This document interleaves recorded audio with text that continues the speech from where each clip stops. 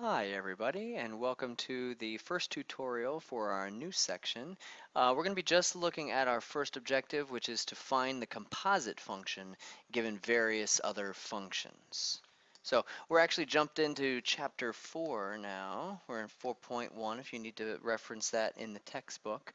When we're given any two functions, we'll just call them f and g. The composite function has this symbol, f of g of x. Okay, this is not an O, it does not spell out fog. Yeah, this is a symbol for a composite function, f of g of x. And that's exactly how we would read that, f of g of x.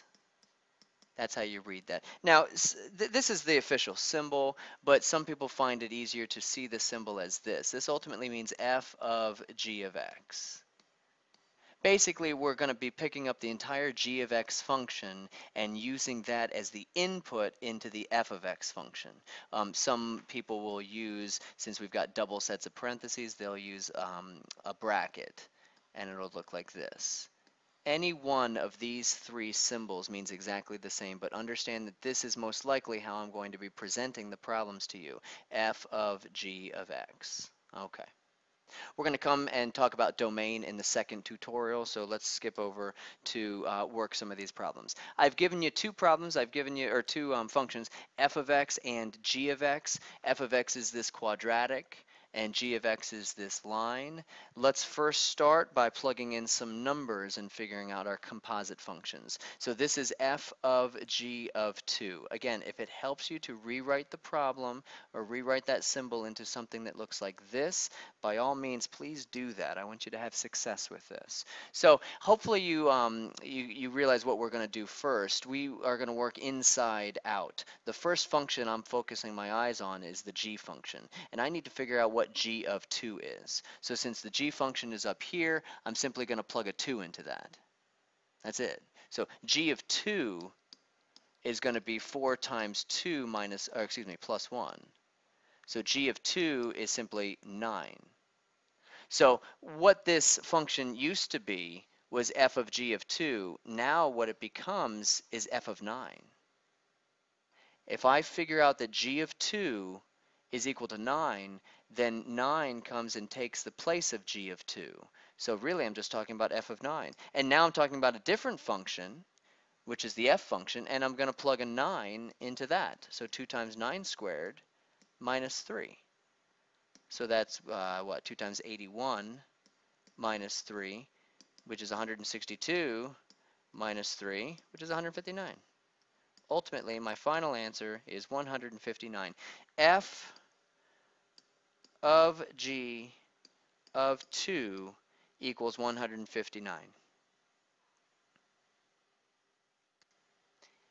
If we look at our second example, now we're talking about g of f of 2.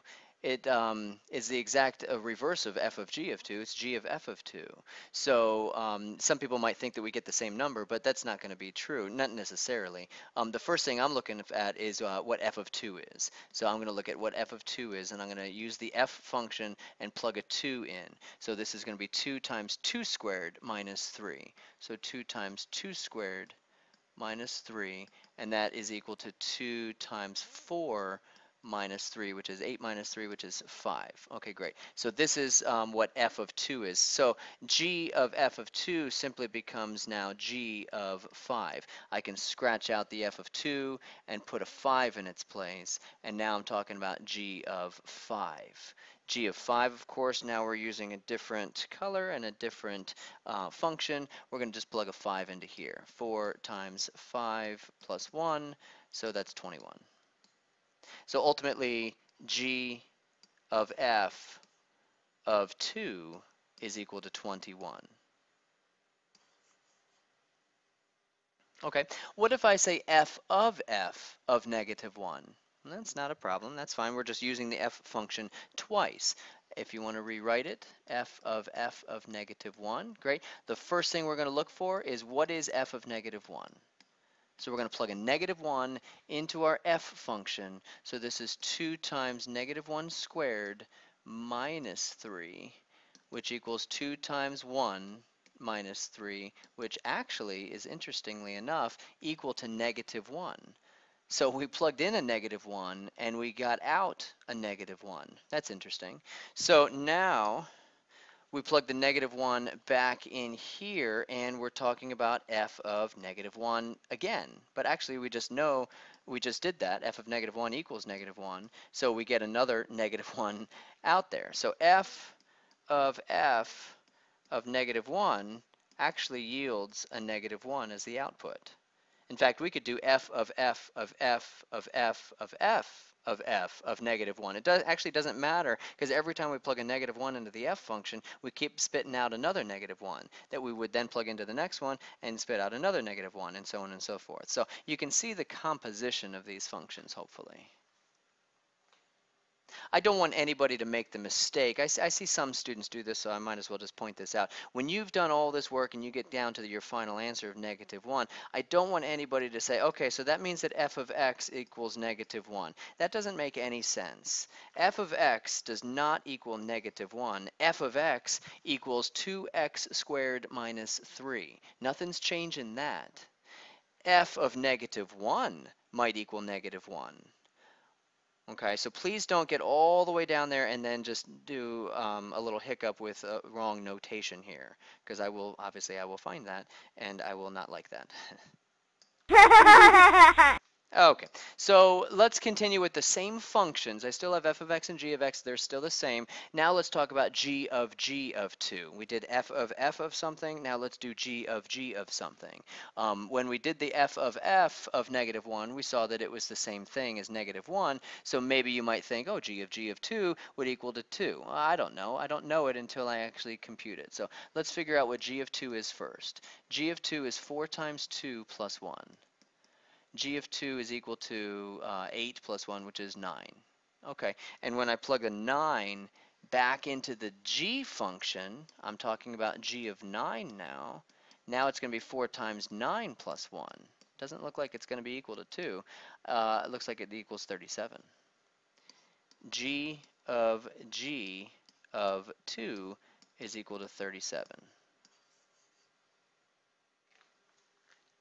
So we're plugging into the first function, and then we get an answer, and then we plug that into the next function. In fact, let me challenge you. How about g of g of g of g of 2? I want to know what that's equal to. Anybody that can come to class with the correct solution to this, I'll put a sticker on your notes. So why don't you calculate that and show me in class. Don't tell anybody else.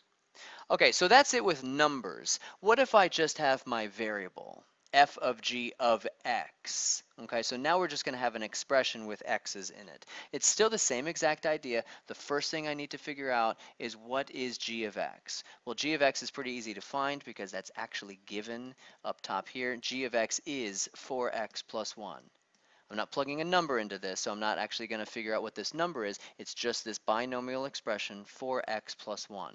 And now that I know what g of x is, I'm going to plug g of x, that entire binomial, into the f function.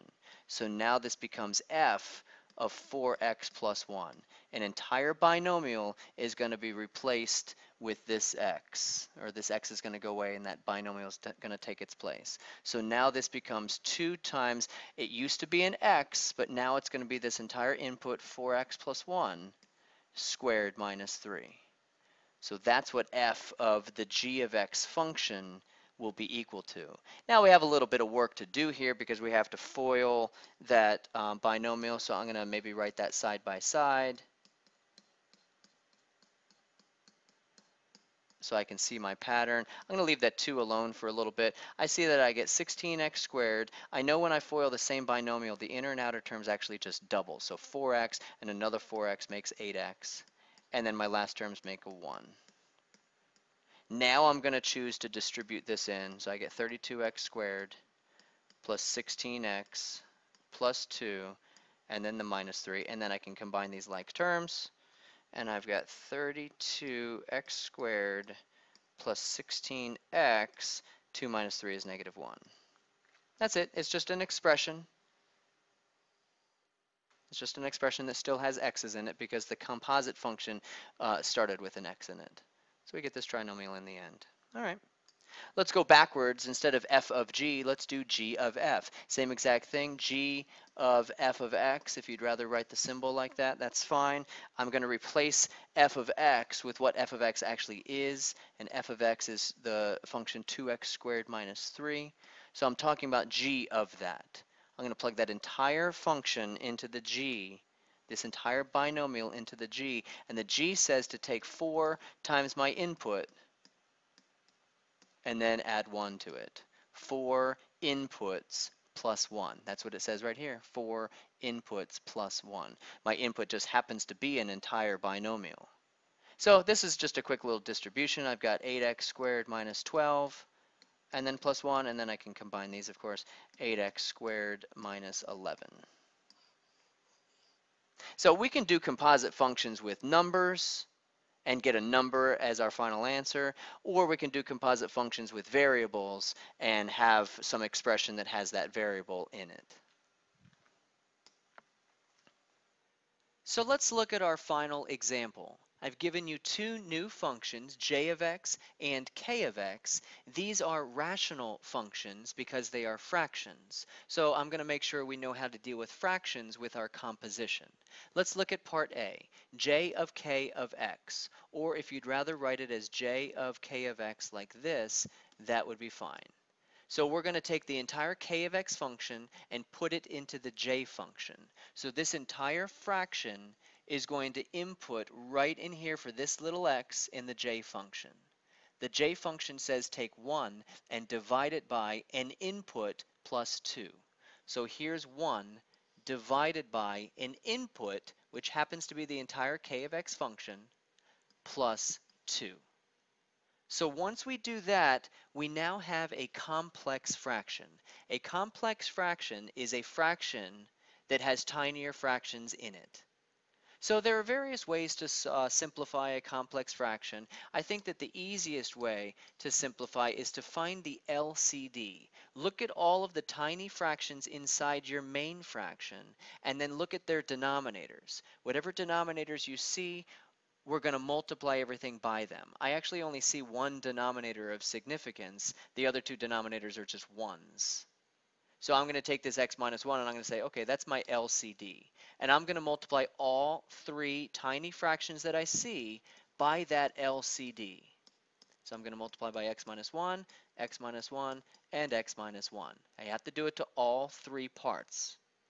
Now, the whole point of doing that, of course, is that this will cancel away in this one little fraction.